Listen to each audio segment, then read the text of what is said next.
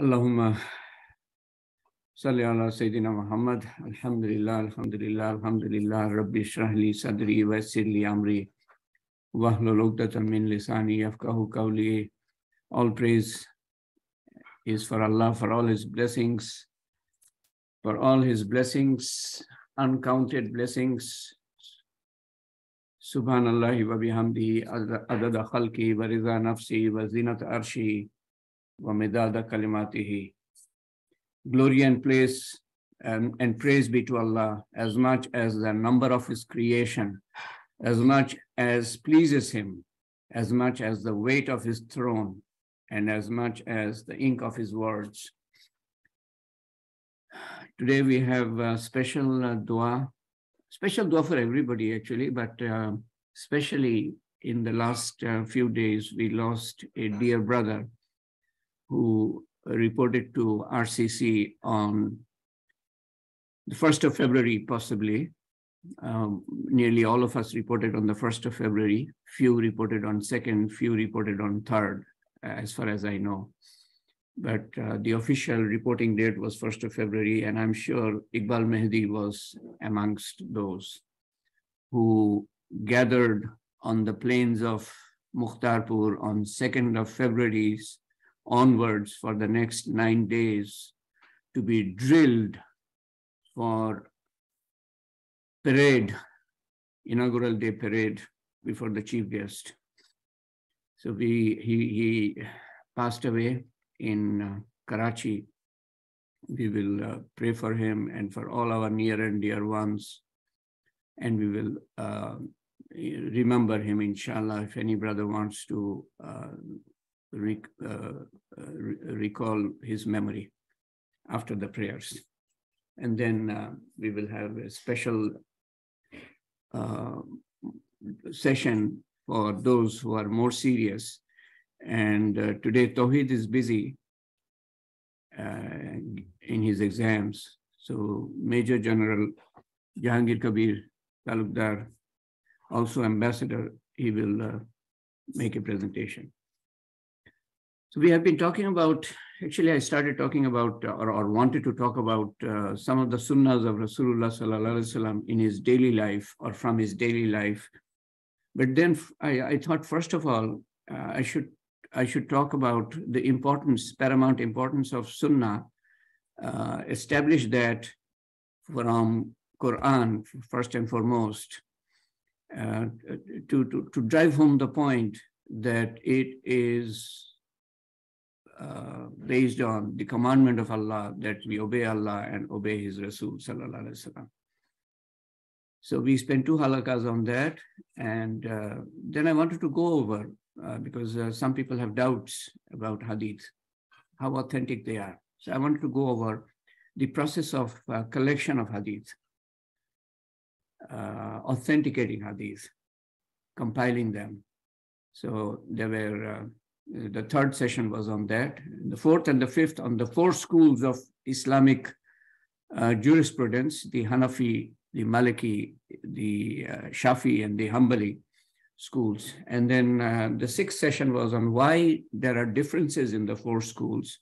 And the 7th session was, then I wanted to talk about the Siyasitta authors, the 6 authentic books, the authors of them, starting with Imam Bukhari, 7th session, 8th on Imams Muslim and Abu Dawud, 9th on Imam An-Nasai and At-Tirmidhi. And today is the last of the 6 Imams. And then I want to mention a few other scholars who also expanded our horizon on authentic hadith, and then summarize what we went over in the last, starting with Imam Bukhari, in the last 1, 2, 3, 4, 5 halakas, 5 out of the 10 halakas, starting with the 4 Imams, and then the 6 authors of the Siyasitta, 6 authentic books. So that is 10. Summarized based on what we talked about in terms of these 10 great scholars. And then what did I learn based on my reflection? I went through, on average, 4 or 5 biographies on each one of them. And it was eye-opening for me that, and also at the same time, you know, when you read about them, you get to know about so many others who were involved in that process of collecting hadith and learning hadith and memorizing hadith and trying to authenticate hadith experts. It has a tremendous impact on you. So some of my learnings. So Almighty Allah, you know, He chose some people to be the torchbearers of knowledge. And that has illuminated our understanding of Siratul Mustaqim, using both Quran and authenticated traditions. And these scholars, they devoted their entire life going beyond the call of duty and also teaching people, writing books. And they are the true inheritors of the Prophet, of Nabi Sallallahu Alaihi Wasallam. Rasul Sallallahu Alaihi Wasallam did not leave worldly wealth. He left, which is infinitely more valuable than worldly wealth, and that is ilm, that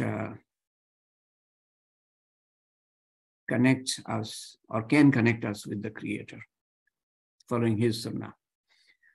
So Ibn Majah is the last in that series, and his full name, Abu Abdullah Muhammad Ibn Yazid Ibn Abdullah Ibn Majah Al-Rabi al-Qazwini. The last one is this place from where he comes. And the one before that, Ibn Majah, is supposed to be the name of his tribe. But in this case, it is not the name of his tribe. He was born in the same year that Imam Tirmizi was born, but here Imam Tirmizi was born in Tirmiz, in Turkmenistan, not very far from Qazvin, where Imam Ibn Majah was born the same year. And like all the other Imams, he was born in a practicing family, practicing in worshipping as well as in acquiring knowledge and in disseminating knowledge. His home city, there's a story behind it, was conquered during the first 4 Khalifas, Uthman ibn Affan, the 3rd Khalifa, during his time in 24 Hijri. And one of the companions, famous companion, Al-Bara ibn Azib, became governor, was appointed governor. And because of this governor, Qazvin transformed into a center of knowledge and scientific activity. Starting 24 Hijri, and Ibn Majah was born, let's say, 180 years after that. So this was a bustling city, bustling with knowledge of all sorts. So this is Iran, and the province of Qazvin in red, and the city of Qazvin in closer detail. Iran is a beautiful place in terms of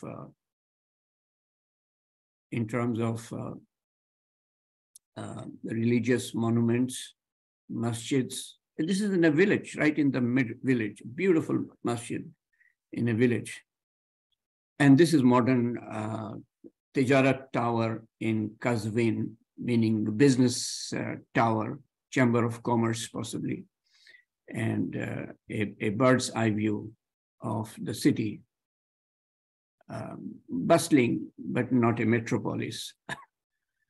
His birth, real name is Muhammad, the name of 3 out of the 6 Imams of Siyasitta, who were all familiar by their kunya nickname, except Imam Muslim. There are three reports on why Ibn Majah or Muhammad was known as Ibn Majah. One is that his mother's name was Ibn Majah. The other is that his father's name was Ibn Majah. His father's name was Majah, or mother's name was Majah. And the third opinion is his great-grandfather's name was Majah. Scholars say, as I read from 5 different biographies, that most likely his father's name was Majah. So then hence he came to be known as Ibn Majah.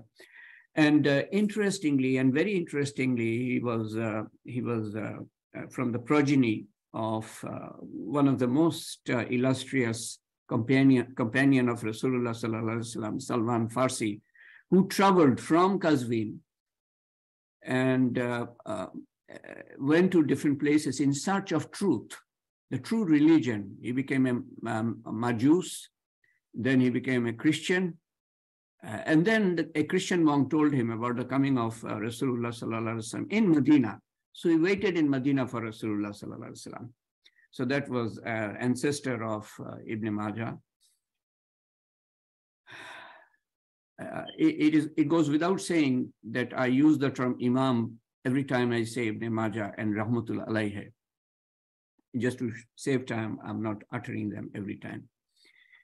Imam at-Tirmizi, as I said, was also born in the same year, and they were close acquaintances. The biographies do not say that they were close friends, meaning that they traveled together in search of knowledge to different places on several occasions. His education started learning at a very early age, supervised by parents. Then until the age of 21, completed his education under all major scholars of his city. And this was a bustling city.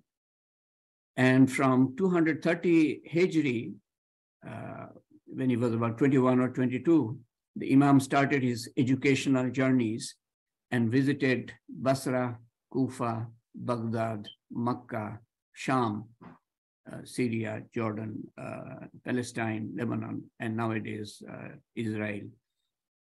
Rai, that's Tehran's old name, Egypt, cities in Egypt, Hejaz, cities in Hejaz, Khurasan, cities in Khurasan, Damascus, Nishapur, where there was a big, great scholar.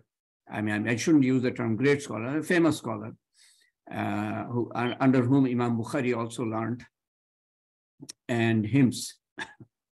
He studied under, Allah knows best, as mentioned, 319 scholars mentioned in one source. And this is the trip from, just one of his trips, from Qazvin to Makkah. If he went straight, it would have, it's 600 kilometers.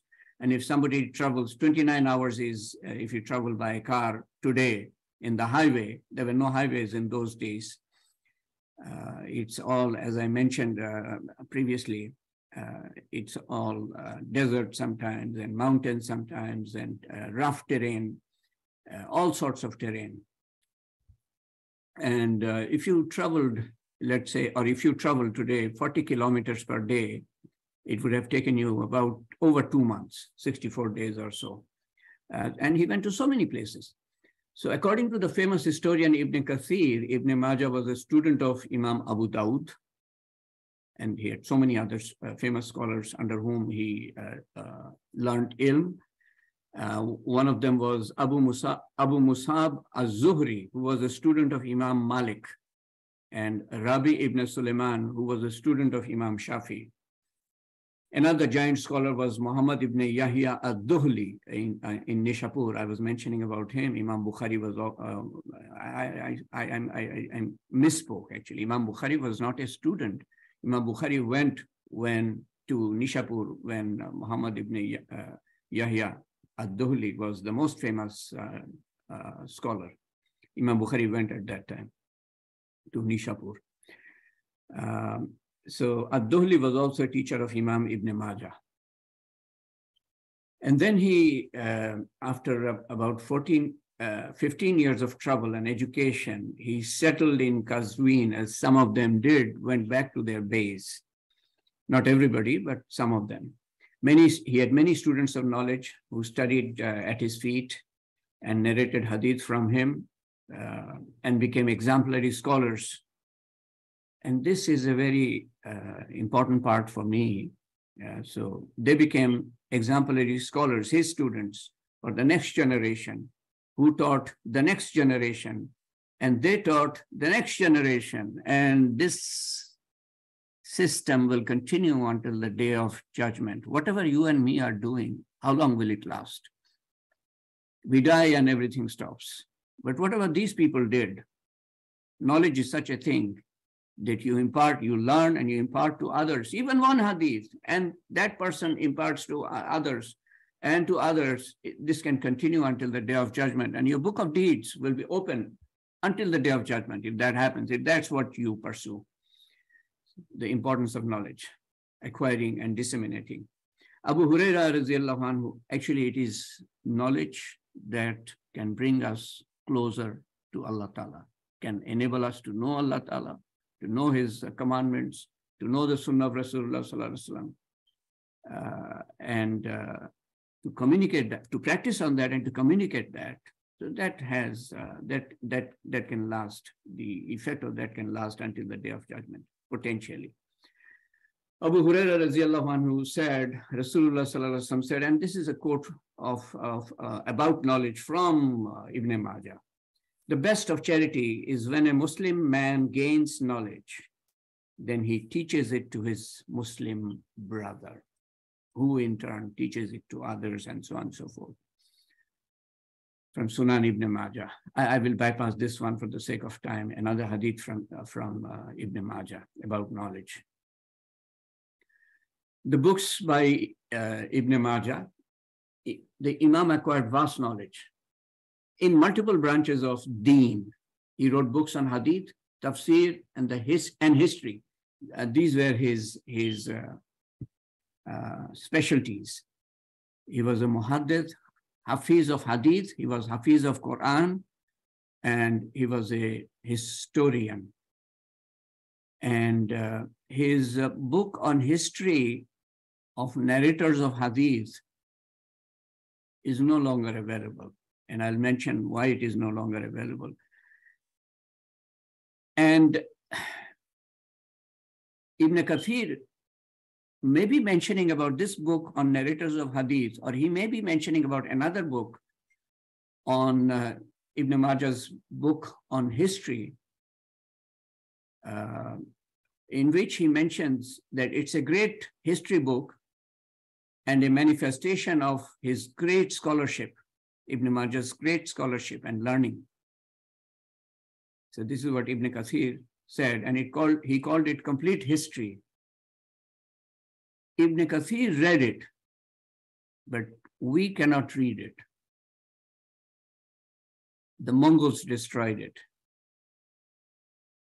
And another book that the Mongols destroyed, and thousands of other books that the Mongols destroyed in different centers of ilm that they captured and demolished, burned to ashes.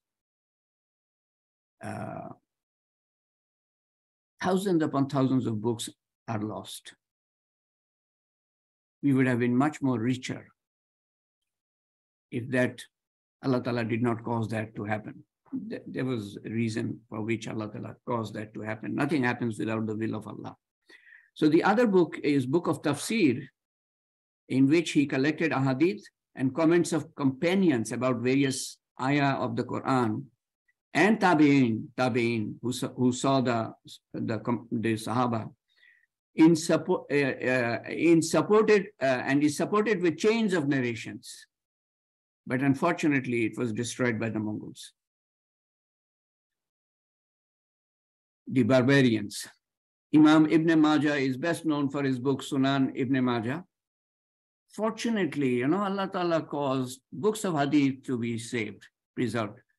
Not all of them, but at least the 6 canonical books were not, or even some of them were destroyed, some of them were preserved by Allah Ta'ala.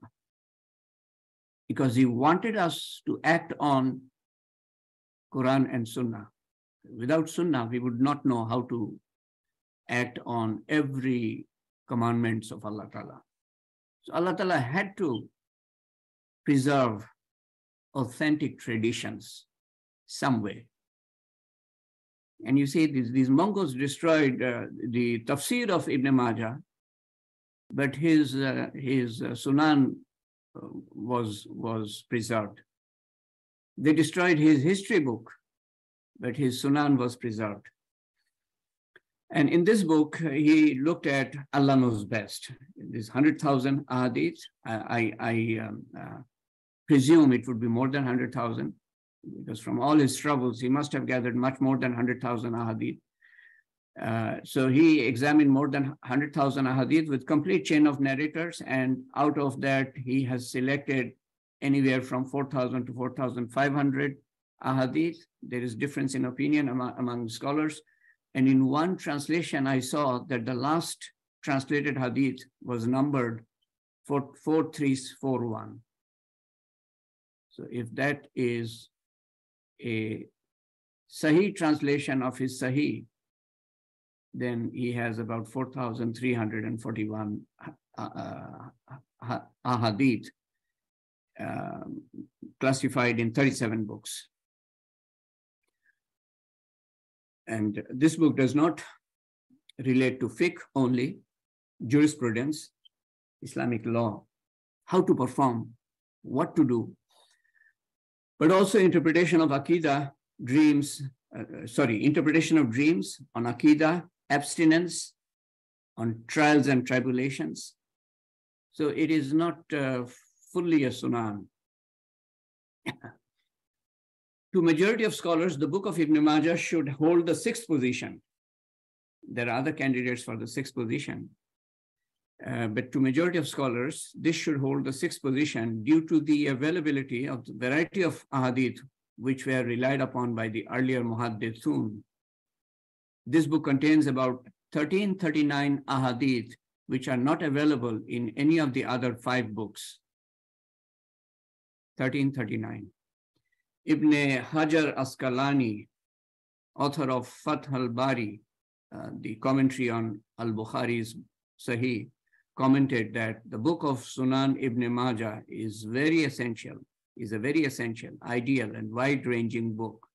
It contains numerous chapters and rare ahadith, and it also has many weak ahadith. And weak hadith doesn't mean that we throw them out. There is weakness in the chain of narration. A weak hadith could be an authentic hadith. We cannot say it is authentic.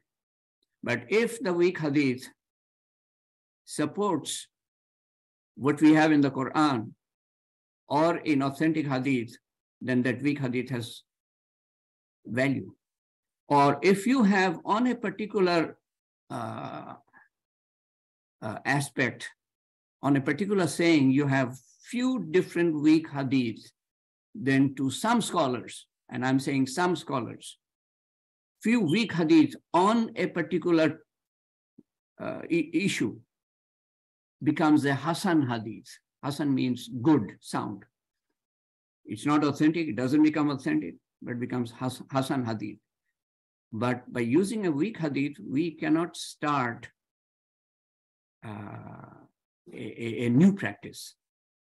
We can only start a practice, establish a practice based on Quran and authentic hadith. So weak hadith doesn't mean it is valueless. He added 482 new Sahih ahadith, not in other 5 books. Includes 3,002 ahadith that are common with the other 5 books, but narrated with different channels of narration. And that's a great strength of his book. This multiplicity of chain of narration contains, as I mentioned, 1339 ahadith that are not found in any of the other 5 books. And these additions are known as zawaid. And because of these reasons, his Sunan has been elevated to the rank of 6th of the 6.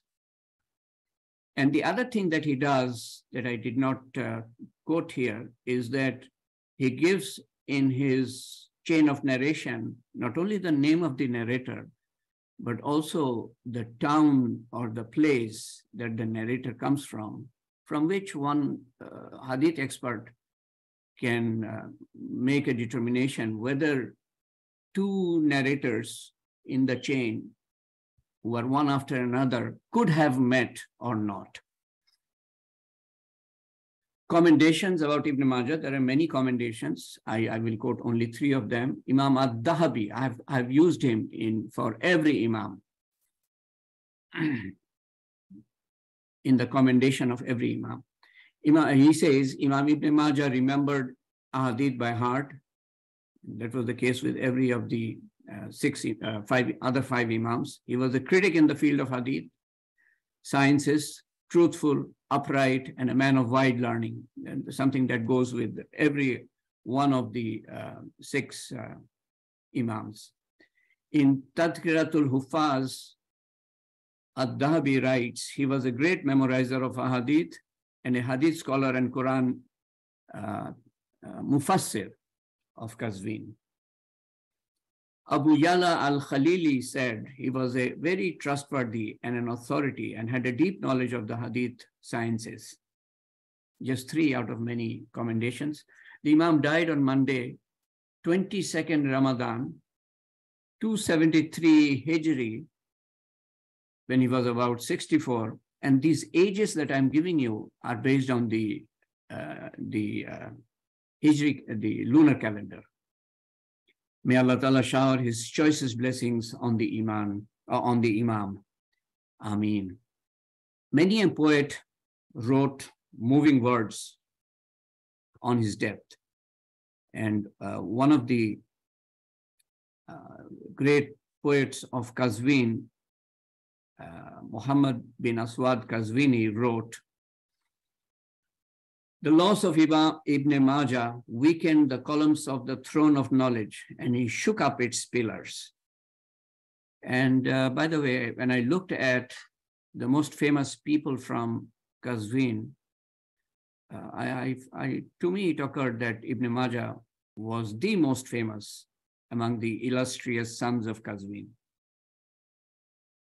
This is something I showed you when we talked about the 4 Imams, Abu Hanifa, Imam Malik, Imam Shafi, Imam Ahmad ibn Hanbal, their birth, their death, birth and place, death and place, their lifespan, their origin, what is their origin, place of origin, where they traveled to, their books, as far as I could get, major books, their teachers, major teachers, most famous teachers, and their most famous students. And one thing to note is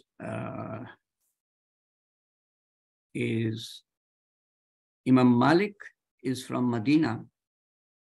He was born there, and it is mentioned that he went for Hajj once.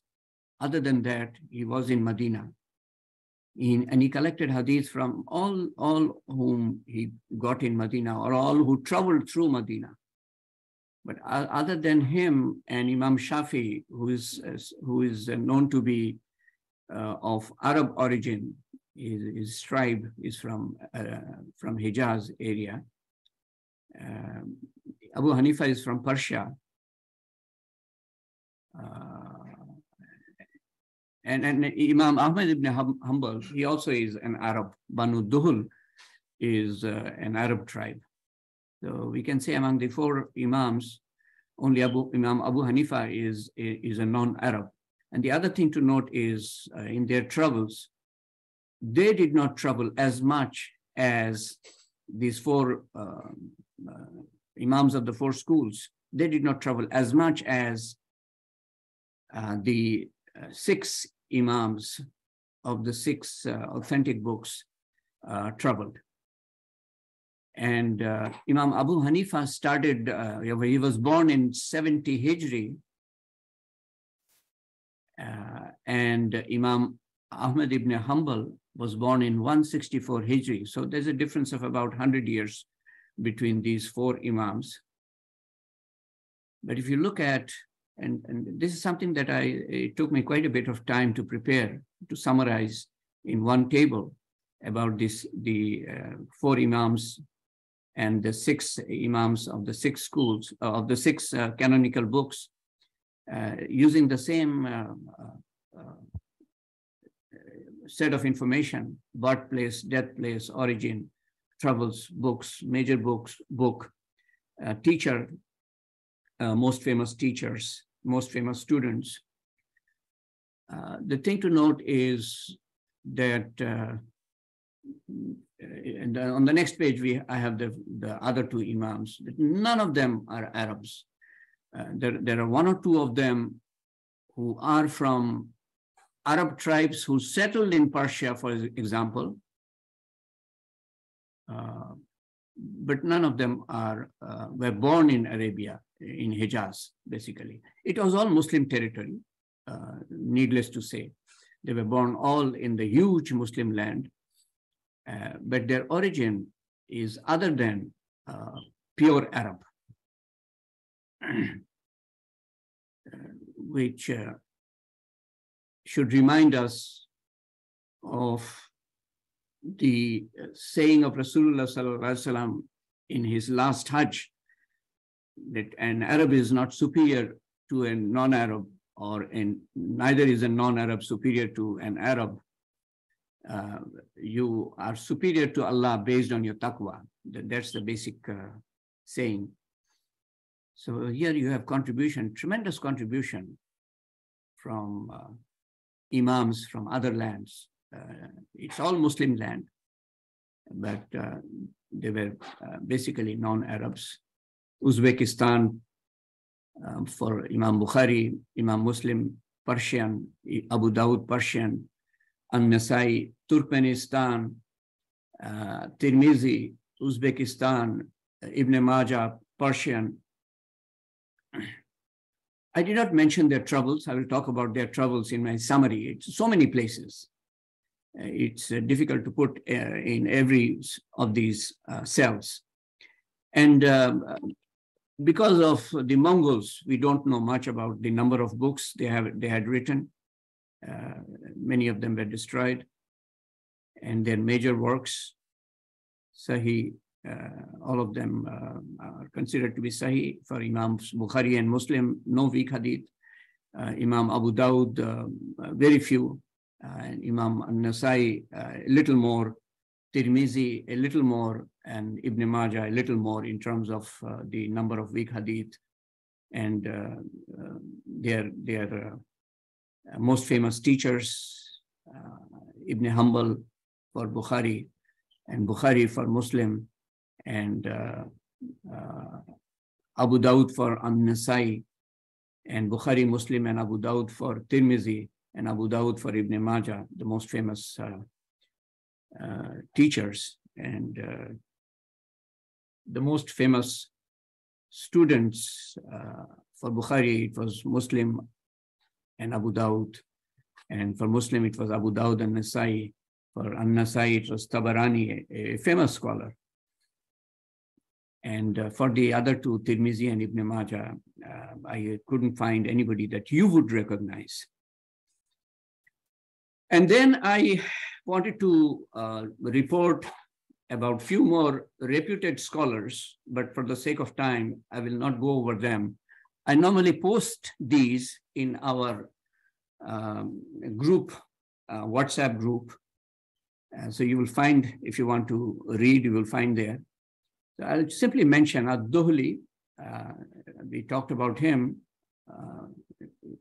Ibn Majah was a student of Ad-Duhli. Imam Bukhari went to Nishapur when Ad-Duhli was the most famous scholar. Ad-Darimi is another famous name. Abu Hatim al-Razi, Abu Zurra al-Razi, and one Orientalist compared al-Razi as a close scholar with as much or nearly as much reputation as Bukhari. So that's why I mention him, Abu Zura al-Razi. And then the one above him is Abu Hatim al-Razi from Tehran. Ray means Tehran. And so they start from 170 Hijri. And I've given the list based on their year of birth, Abu Yala, and then Al-Bazzar, Ibn Khuzaima, At-Tabarani, Ibn Hibban, Ad-Darqutni, we mentioned him, me, and then Tawheed in the previous session in terms of the 28th hadith in Imam Nawawi's book of 40 hadith. And then Al-Hakim Nishapuri, Bayhaqi, Abu Al-Yala, Al-Mundiri, Al-Dahabi, about whom, from whom I have quoted as commendation or commending all the 6 scholars. And he was an encyclopedia of Islam, this Al-Dahabi, born in 651 Hijri. And he's traveled to so many places. And by the way, these scholars increased the number of authentic hadith for us and brought for us many weak hadith. And as I said, when you have a number of weak hadith on a particular topic, then that topic or that set of weak hadith makes the topic or makes the subject, elevates it to something called Hasan, sound or good. So I go over what I say in the introduction again, because there are so many of us or some of us who cannot join from the beginning, so that they can know what we are talking about. So today is the 10th session on Sunnah of Rasulullah Sallallahu Alaihi Wasallam.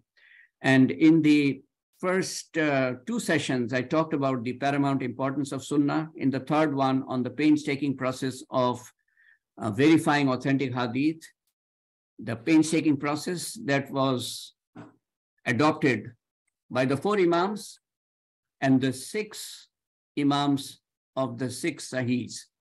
What was the painstaking process they undertook?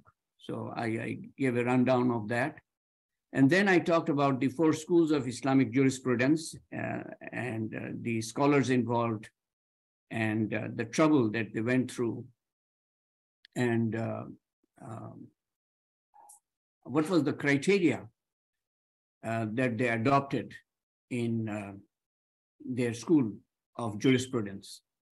The 4th and the 5th sessions, and the 6th, why difference in the 4 schools, primarily because of the difference in criteria.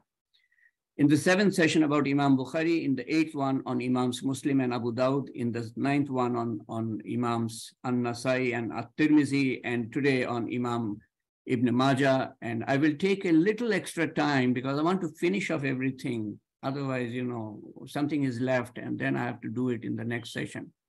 Or maybe I'm still debating what to do.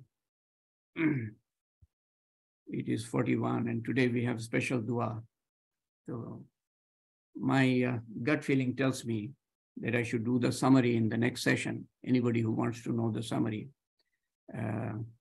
please join in the next session. But I'll take just a few minutes to talk about the summary for those who do not want to join in the next session.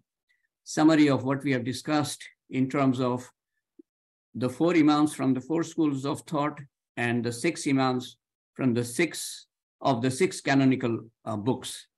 They lived from 70 AH or 70 Hijri to 303 Hijri. The first one, Imam Abu Hanifa, and the last one, Imam Ibn Majah, died in 303 Hijri. Their learning was not easy for them. They traveled from place to place. and I've only named the general area, not the individual cities. It would be a big list. Hijaz, Sham, Hijaz includes Makkah, Medina, and other cities like Taif. Sham includes Syria, Palestine, Jordan, Syria. There's one more, Lebanon, and present-day Israel. Iraq, there are a number of cities, Damascus, Kufa, Basra, and other cities where there were scholars. Egypt, I'm not sure exactly what it includes, but primarily Cairo and Fustat. Khurasan, number of cities in Khurasan, which today comprises at least 5 or 7 countries: Uzbekistan, Turkestan, part of Iran, part of Afghanistan, and part of Iraq, and so on and so forth. Khurasan area. So all these combined together would form, in today's terms, about 20 countries. They traveled in all these places. Bukhari, and there is some research that I did. I found a map which showed the places he went to. And then I I calculated the distances, and then I totaled them.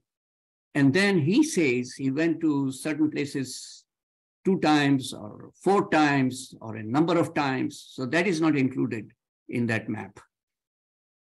So then I extrapolated.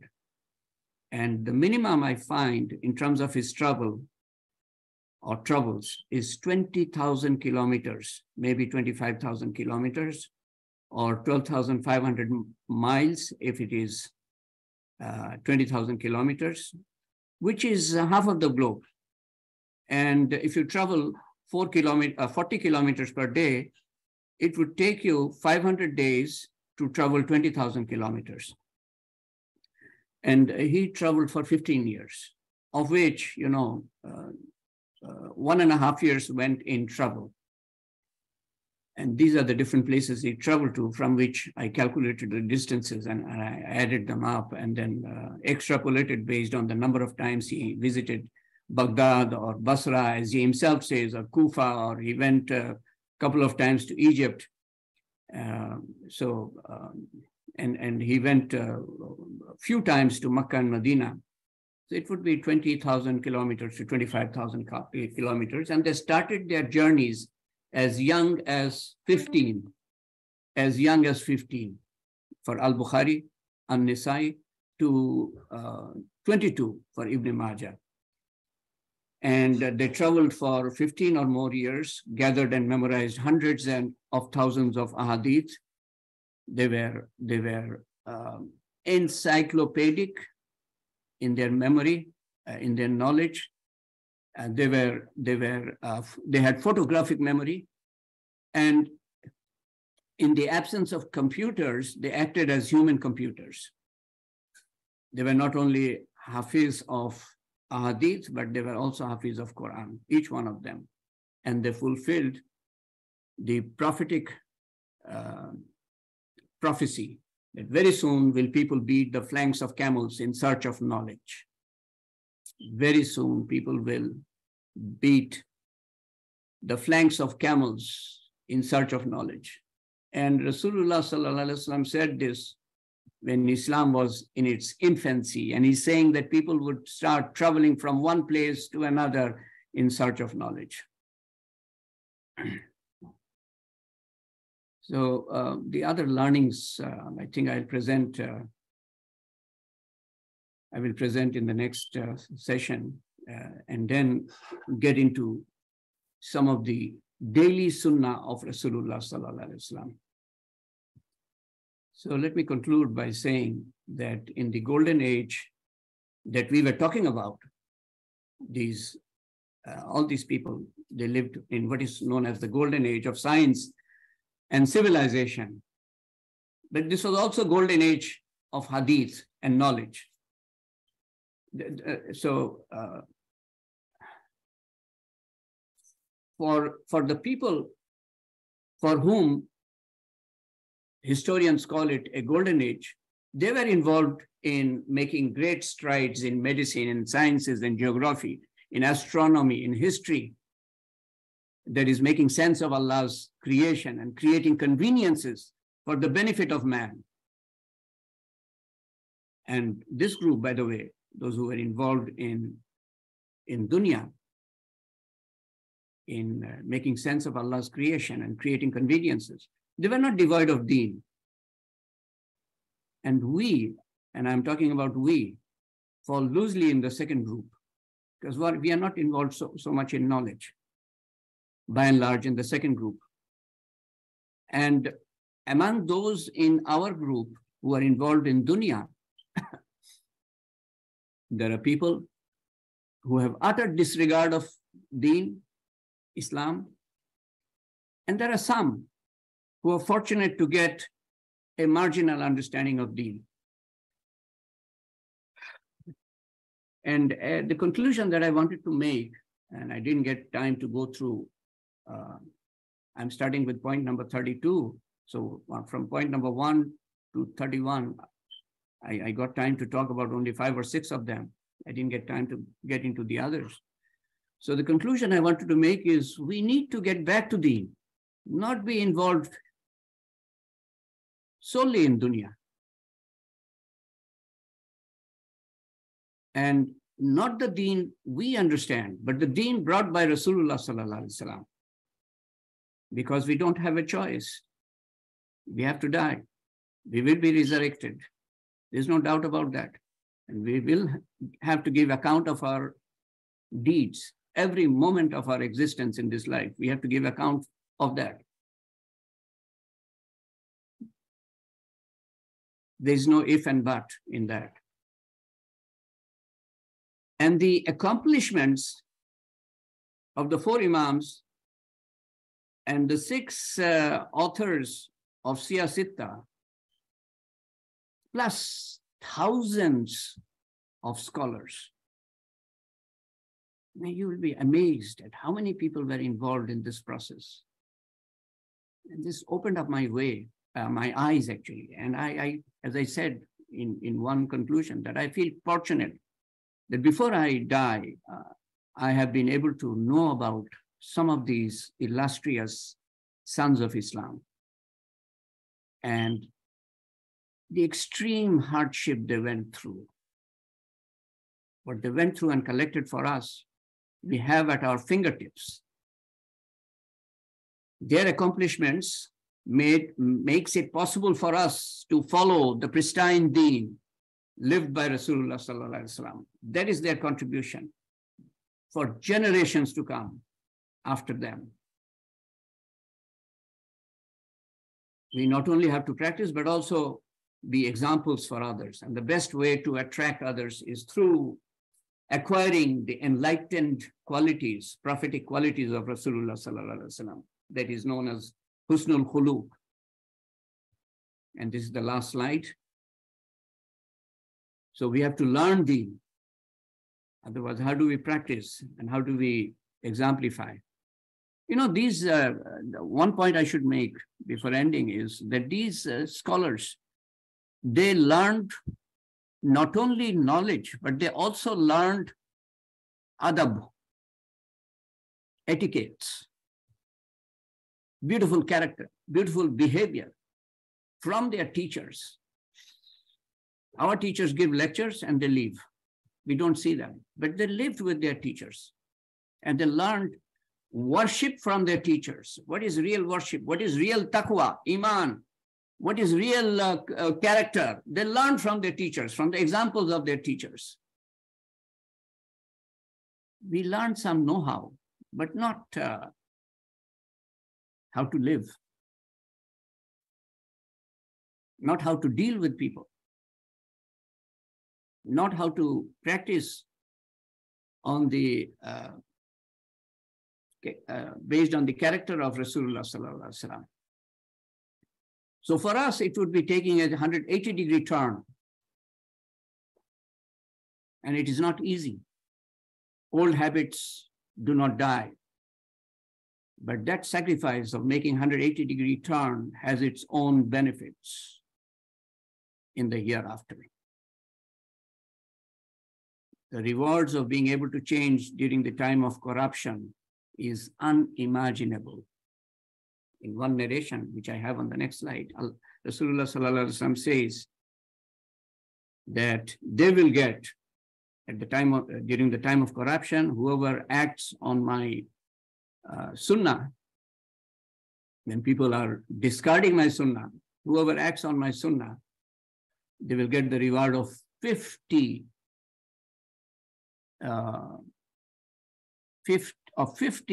persons. And the Sahaba asked, 50 of them or 50 of us? And he said, 50 of you. They will get the reward of 50 of you. And the choice is ours.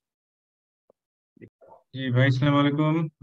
ওয়ালাইকুম আসসালাম। আলহামদুলিল্লাহ, আজকে আমার সুযোগ পেয়েছে বলে আমি actually এর আগে সূরা ইখলাসের প্রথম দুটো আয়াতের সামান্য একটু খুব শর্ট তর্জমা করেছিলাম, যেটা আমি একটু রিক্যাপ করব। রিক্যাপ করার পরে বাকি দুটো আয়াতের আমি এটা তর্জমাটা সামান্য খুব শর্ট একটা তর্জমা করে শেষ করব।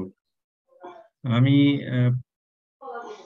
প্রথম দিন যেটুকু পড়েছিলাম, বিসমিল্লাহির রহমানির রহিম, আউযু বিল্লাহি মিনাশ শাইতানির রাজিম, বিসমিল্লাহির রহমানির রহিম, কুল হুয়াল্লাহু আহাদ, আল্লাহুস সামাদ, লাম ইয়ালিদ ওয়া লাম ইউলাদ ওয়া লাম ইয়াকুল্লাহু ওয়া লাম ইয়াকুল্লাহু কুফুয়ান আহাদ। আমরা এই সূরাটা উচ্চারণ করতে গিয়ে ম্যাক্সিমাম লোকে আমরা একটু ভুল করি, এবং এই উচ্চারণ করতে গিয়ে যে ভুলটা হয় এটা বিগত আমরা বাংলায় বা ইংলিশে এটার মুখস্থ করেছি বলে আসলে অনেক ক্ষেত্রে অ্যারাবিক ওয়ার্ডটা আসলে কোনটা অ্যারাবিক ওয়ার্ড আর কোনটা দুইটা মিলে একটা হয়ে গেছে, এটা আমাদের জন্য একটু মুশকিল হয়ে যায়।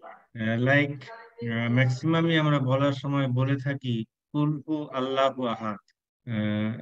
কথাটা কিন্তু কুলহু নামে কোনো ওয়ার্ডই নাই আসলে। ইট ইজ কুল হুয়া আল্লাহু, এবং হুয়া আল্লাহুটা একসঙ্গে যখন ইদগাম করে পড়া হয় দেন ইট বিকামস হু আল্লাহ। তো কুল শব্দটা আলাদা, হু আল্লাহু আলাদা, আহাদ আলাদা। তো এটা আমরা অনেকেই ভুল করে থাকি, একটু লক্ষ্য করলেই হয়তো বা একটু বোঝা যাবে যে এটা আমরা ঠিক করে পড়ি যেন। কুল হু আল্লাহু আহাদ, আল্লাহুস সামাদ, লাম ইয়ালিদ ওয়ালাম ইউলাদ। এরপরে আমরা যখন পড়ি ওয়ালামিয়া কুল্লাহু, এই ওয়ালাম ওয়ালামিয়া যদি আমরা একসঙ্গে বলি তাহলে কিন্তু ওয়ার্ডটা আবার ভুল হয়ে যাবে। ওয়ালাম ইয়াকুন এবং লাহু এ দুটো ইদগাম করে পড়ার সময় হয়ে যায় ইয়াকুল্লাহু। তো ওয়ালাম ইয়াকুল্লাহু কুফুয়ান আহাদ। তো এইটা হচ্ছে অ্যাকচুয়ালি অ্যারাবিক উচ্চারণ। আমি ঠিক শুদ্ধ উচ্চারণ বলবো না, কারণ আমি অ্যারাবিকটা আমি হয়তো শুদ্ধ উচ্চারণটা করতে পারবো না অ্যারাবিক ভাবে, বাট ওয়ার্ডিং হিসাবে that is the proper wording of এই সূরাটা। লাস্টের দুটো আয়াত আমাদের বাকি ছিল, আজকে আমি জাস্ট খুব শর্টে এই দুটো আয়াতের তর্জমাটা করার চেষ্টা করব। আয়াত দুটো হচ্ছে ওয়ালাম ইয়াকুল্লাহু কুফুয়ান আহাদ, এটা লাস্টের। আর তার আগেরটা হচ্ছে লাম ইয়ালিদ ওয়ালাম ইউলাদ। লাম ইয়ালিদ, তিনি কাউকে জন্ম দেননি। ওয়ালাম ইউলাদ, তিনি কারো থেকে জন্ম নেননি। স্ট্রেট ওয়ে যদি আমরা অর্থ করতে যাই তাহলে এটা দাঁড়ায় এই আয়াতটার অর্থ লাম ইয়ালিদ, ওয়ালাদা হচ্ছে কাউকে জন্ম দেওয়া, লাম ইয়ালিদ হচ্ছে তিনি কাউকে জন্ম দেননি, এবং ওয়ালাম ইউলাদ এটা হচ্ছে তিনি কারো থেকে জন্ম নেননি। অর্থাৎ he has neither given birth to anyone nor he has taken birth from anyone. Now, why it is being told that he has not given birth to anyone and who he has not taken birth from anyone? Because Almighty Allah has not come from anything. He is eternal. Almighty Allah has no children. Normally, children take birth from their parents, and children are actually a part and parcel of their parents. And why people take children? people take children for a host of reasons, like that the children will help the parents in their old age, they will help them in their necessity, to eradicate their sufferings, and above all, to continue with the future generations. Now, Allah is free from all these. Allah subhanahu wa ta'ala is free from all these necessities. So he has no requirement of our children. And Allah is eternal. There is no beginning, no end of Allah. So there is no question that Allah will take birth from someone. That's why this ayat says that Allah has never given birth to anyone and he has not taken birth from anyone. Allah does not need any help from anyone because he is free from all these needs. He doesn't need to maintain his future generation because he is eternal. So he neither has parent nor has children. So there's this ayat and the last ayat walam yakullahu kufuwan aha. Walam, lam is a separate word. Yakul lahu, yakun and lahu. These are the two words has been idgham and become yakul lahu. So walam yakul lahu kufuwan ahad.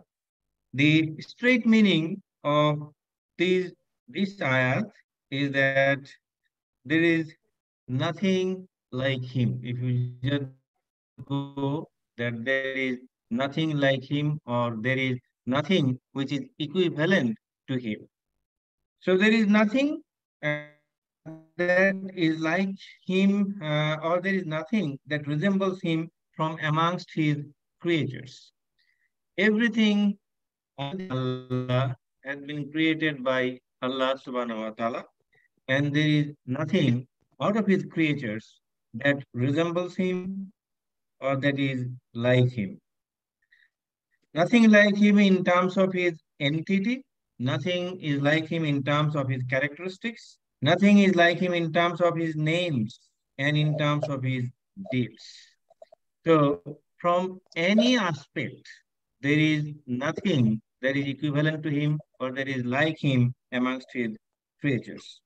He is full of barakah and free from all sorts of deficiency. There is no deficiency in him. He observes everything and answers to everything, and there is nothing like him. There will be nothing like him. There had not been anything like him. So that is the very short tarjama of these two last ayah. And with that, I complete my remarks. And inshallah, in the next session, I will talk about Surah Falaq. Thank you. Thank you. ভাই একটা জিনিস একটু add করব। Please. আচ্ছা, এইখানে just আমি একটা মানে এটা ঠিক ওই ইয়ের জন্য না, তাফসিরের জন্য না, যে আমরা কিন্তু অনেকেই ইয়ে করি সূরা ইখলাস আর সূরা কাউসার কিন্তু আমরা প্রায় পড়ি আমাদের নামাজে। তো পড়ার সময় সাধারণত হয়তো আমাদের নিয়ত থাকে যে ছোট সূরা তাই পড়ে ফেললাম, কিন্তু এই সূরা দুটার কিন্তু একটু নিয়ত চেঞ্জ করলে কিন্তু আবার অনেক রিওয়ার্ড পাওয়া সম্ভব। এবং নিয়তটা এরকম হতে পারে, একটা হচ্ছে যে এই সূরা ইখলাস তো বেসিক্যালি হচ্ছে ইয়ে নিয়ে, তাওহীদ নিয়ে, আর সূরা কাউসার হচ্ছে রাসূলুল্লাহ সাল্লাল্লাহু আলাইহি সাল্লামের অনার নিয়ে। মানে আমরা যদি খুবই আর কি মানে একদম ডাইলুট করে বলি আর কি এই দুইটার ব্যাপারে একদম বেসিক ইয়েতে গিয়ে, তো আমরা যদি আমাদের এই আল্লাহর প্রতি লাভ এবং রাসূলুল্লাহ সাল্লাল্লাহু আলাইহি সাল্লামের প্রতি লাভ এই দুইটাকে যদি আমরা মেইন নিয়া ধরে যদি আমরা এই সূরা দুটো পড়ি, সেক্ষেত্রে কিন্তু we get A lot of reward এই ছোট সূরাগুলো পড়েও। আর সূরা ইখলাসের এমনিতেই it has a lot of বারাকা, সেটা তো আমরা জানি। It is said to be 1/3 of the Quran, এবং এটা নিয়ে ধরেন অনেকে অনেক মানে অনেক এক্সপ্লেনেশনই আছে, but what ever that might be, just এইভাবে যদি আমরা চিন্তা করে এই সূরা দুটা পড়ি আমাদের নামাজের সময়, I think we get some extra benefits out of it. এটা তো অ্যাকচুয়ালি হাদিসেও আছে। আমরা দুটো সূরা, সূরা কাউসার তো আছেই, এর বাইরে সূরা কাফিরুন আর সূরা ইখলাস, এই দুইটাই, একটা হচ্ছে আমরা কাফেরদেরকে নিগেট করা আর কাফিরুনের মাধ্যমে, আর এটার মাধ্যমে আমরা আল্লাহ মানে আইডেন্টিটিটাকে, সাক্ষ্যটাকে সাক্ষ্য দেওয়া। তো দুটো দুটো সূরা আবার, এই দুটোই আবার মানে কম্বাইন করে তো বহু জায়গায় আমাদের ইভেন হজের বিভিন্ন জায়গায় নামাজের যে হাদিস গুলো আছে সেখানেও এই দুটো সূরা পড়ার জন্য আপনার ইয়ে করা আছে, কি বলে, রেকমেন্ড করা আছে। Thank you. May Allah Ta'ala accept.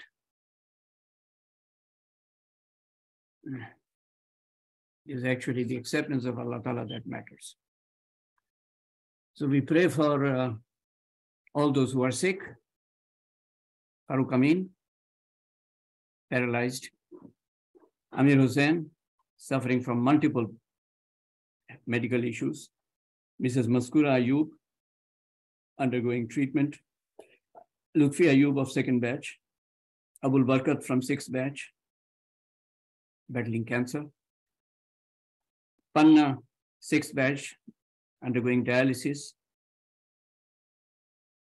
Mrs. Mahfouz Reza, battling cancer. Mahfouz from sixth batch. Abdul Rauf from 13th batch.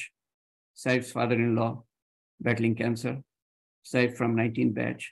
Jahangir from 24th batch, who had kidney transplant. And Wasi's mother, she has multiple problems, including dialysis, need for dialysis. May Allah Ta'ala grant shifa to all of them. Amirul Faisal from 19th batch, paralyzed for about 6 years. Mustafiz Noble, fighting cancer, 19th batch. Colonel Aftab from 14th batch, his wife, he died during the BDR massacre. He was murdered. His wife is battling cancer. Farooq from 15th batch needs liver transplant. He's in India. May Allah Ta'ala make it easy for him, grant him shifa. Abel Musa has neurological complications. He underwent surgery about 10 days ago. May Allah Ta'ala grant him shifa. Abir's father, Mr. Muhammad Ali Reza, undergoing dialysis.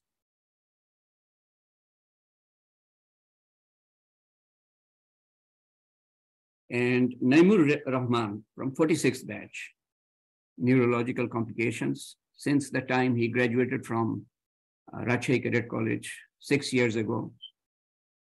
Naimur is from 46th batch. May Allah grant him shifa. Shopnil from 51st batch. He graduated 1 year ago and he has cancer. If I've missed anybody, Allah knows. May Allah grant shifa. And our relatives who are sick, may Allah grant shifa. Our near and dear ones and friends who are suffering, may Allah grant shifa. All those from our fraternity who passed away, may Allah grant shifa. All those from our family, our relatives, our parents, our forefathers, may Allah grant them Jannatul Firdaus and make their grave a garden of Jannatul Firdaus. And may Allah Ta'ala grant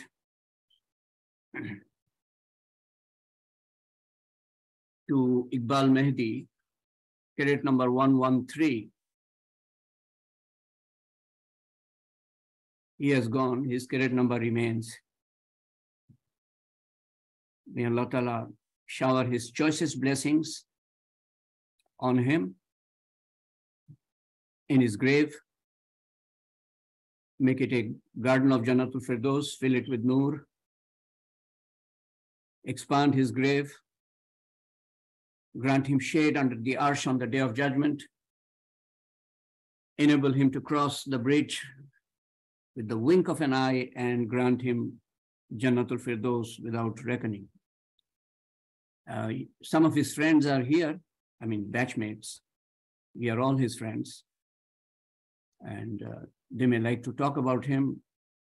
He has died, but they can enliven him for us in our memory. So we will do that after the dua.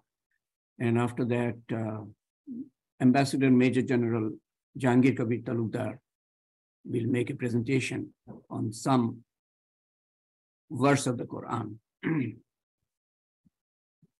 or ayat, or some of the ayat. For Iqbal Mehdi, I remember him very much. 2 years my junior. Was a great athlete, and he was a very good student. Otherwise, he could not be an engineer. He was a bedrock for Khalid House in terms of bringing points. I remember his face of 55 years ago, 56 years ago.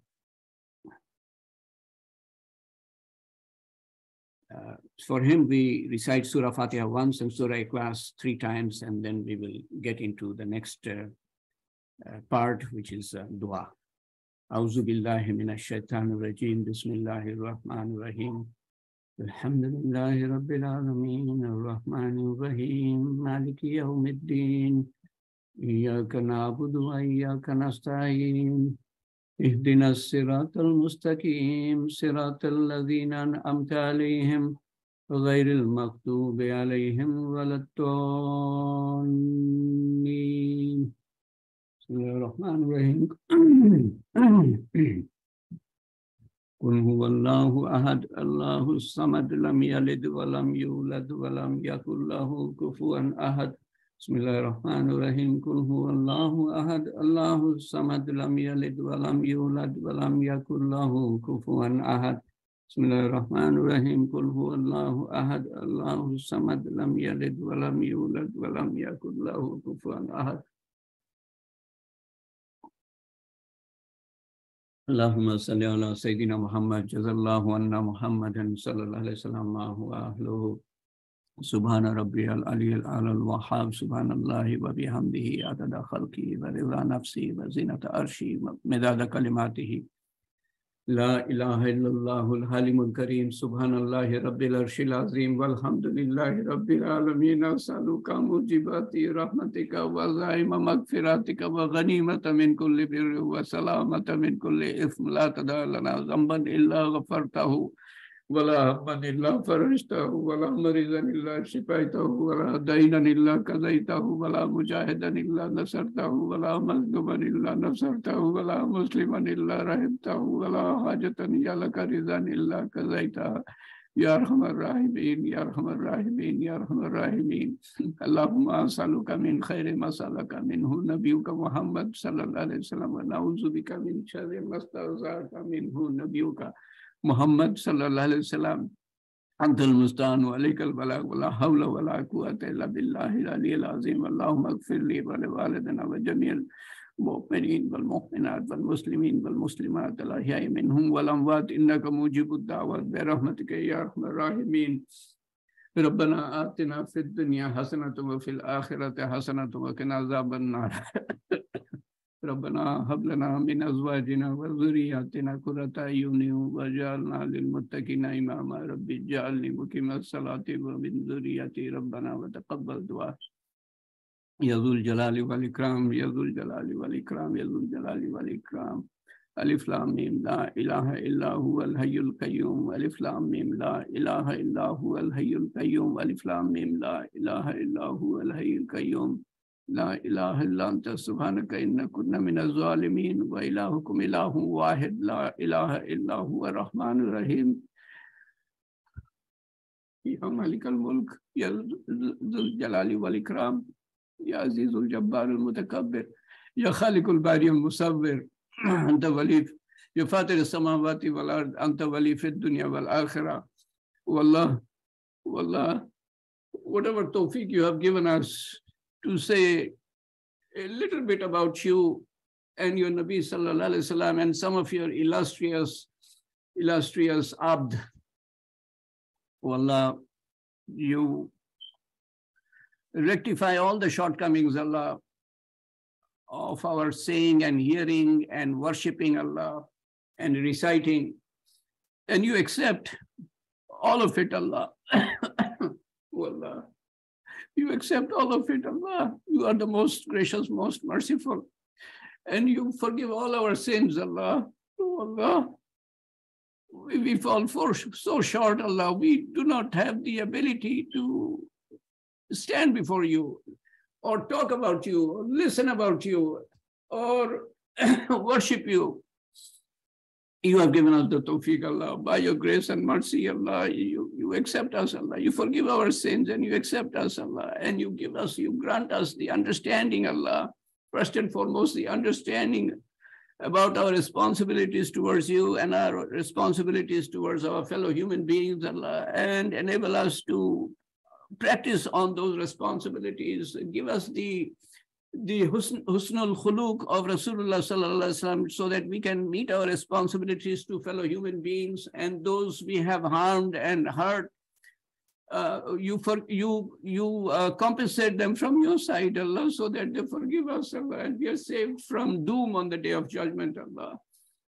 Enable us to remember you in all conditions, Allah, and enable us to worship you in all conditions, Allah.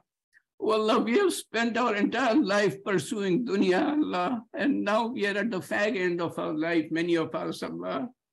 Allah, you accept us and give us the right understanding and the right, and put us on Siratul Mustaqim, Allah, and enable us to do everything solely for your pleasure, Allah, and for your love and the love of Rasulullah sallallahu alaihi wasallam, Allah. You accept us, Allah. Our heart doesn't want, Allah. Shaitan, we are under attack from shaitan, attack from our base desires, our nafsaniyat. We are under attack from dunya. We are under attack from people who are under the influence of shaitan, Allah. You protect us from them every moment. Do not leave us for the wink of an eye to these forces, Allah.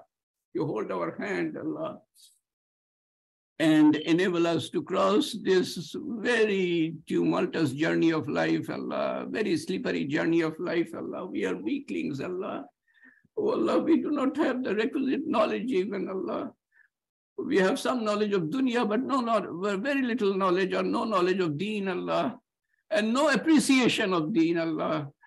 Oh Allah, that whatever you have commanded for us, Allah, you have done for our benefit in dunya and for akhirah. We don't appreciate that, Allah. We don't realize that, Allah. We feel we are something after having acquired a bit of the wing of a mosquito. This world does not have value to you equal to the wing of a mosquito. We have acquired a bit of that and we feel we are something, Allah. We are nothing, absolutely nothing, Allah. And we don't realize that. That's the tragedy. Make it possible that we do not leave the world in that condition, Allah, in that condition of heart and deeds, Allah. Oh Allah, hold our hand and enable us to cross this journey of life such that you are pleased with us, such that we can die with kalama in our tongue and can save ourselves from the waswas of shaitan at the point of death. He will try, Allah, the last time, so that we can get your best behavior in your dealings, your best dealings in qabr and hashar, and on the day of in crossing the bridge and in entering Jannatul Firdaus. Wallah, whatever we have been able to recite, Allah, and whatever we have been able to gather in terms of this obligatory act of acquiring ilm, Allah, the blessings of that convey to Iqbal Mehdi, and Allah, you forgive his sins, all his sins, Allah.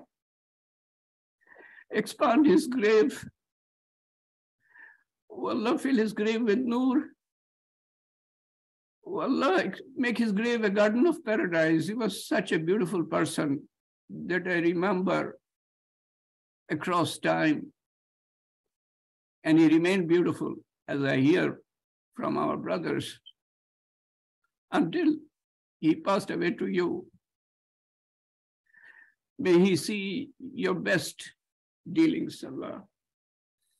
Oh Allah, and elevate his status in grave every day. And you exhibit similar dealings with all our near and dear ones, our parents, our forefathers, our relatives, our teachers, our principals, our friends who are with you, Allah. Oh Allah, expand their grave, Allah, make it a garden of paradise, and give them on the day of judgment shade under the arsh, make their hisab easy, and give their book of deeds in their right hand, Allah, and enable them to remain worry-free on that tumultuous day, Allah, and enable them to cross the bridge of Sirat with the wink of an eye, Allah, and enable them to enter Jannatul Firdaus without any reckoning. Oh Allah. Oh Allah, we could not tolerate any of their trouble in this world. How can we tolerate if they are in trouble in the next world? And how can they be in trouble in the next world when you are the most gracious and most merciful, Allah? You forgive them, Allah. Grant them mercy.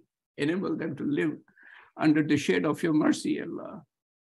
And you enable us to live under the shade of your mercy and blessings and rahmah and maghfirah and hidayat, Allah. Accept us, Allah. The key is your acceptance, Allah. Everything will become easy, Allah, if you accept us, Allah. What is in our heart, you know. You accept them, Allah. If something is harmful for us in this dunya, give us in the next life, Allah. We are in various types of trials and tribulations. Please remove those trials and tribulations from us, Allah. Enable us to lead a life of hayatun tayyibah. Give us the good life in this world and in the hereafter. Oh Allah, those of us who are in various afflictions, are ailing in different ways, you protect them, preserve them, grant them shifa, and grant them good health with iman and amil salihah. Wallah, we cannot ask equal to your might and majesty. You grant us blessings equal to your might and majesty, fid dunya wal akhirah. We cannot ask protection from you equal to your might and majesty. Wallah, you protect us equal to your might and majesty. Allahumma innaka afuwwun كريم تحب العفو فاعف عنا ربنا ظلمنا أنفسنا وإن لم تغفر لنا وترحمنا لنكونن من الخاسرين ربنا لا تزغ قلوبنا بعد إذ هديتنا وهب لنا من لدنك رحمة إنك أنت الوهاب. Wallah, if every one of mankind enters Jannah, there will be no shortfall on your side, Allah. And if everybody of mankind enters hellfire, you will not be benefited in any way, Allah. Enable us to enter the garden of paradise. Ya Qaziul Hajat, Ya Rafi'ud Darajat, Ya Halal al-Mushkilat, Ya Mujibud Dawat, Bi Rahmatika Nastaghis, Ya Awwal al-Awwalin, Ya Akhir al-Akhirin, Ya Akram al-Akramin, Ya Arhamar Rahimin, Ya Rahim al-Masakin, Ya Zil Quwwat al-Mateen, Rabbana taqabbal minna, innaka antas samiul alim, wa tub alayna, innaka antat tawwabur rahim. Subhana rabbika rabbil izzati amma yasifun, wa salamun ala al-mursalin, walhamdulillahi rabbil alamin. Wa la ilaha illallah Muhammad Rasulullah sallallahu alaihi wasallam. Ya Rabbil alamin.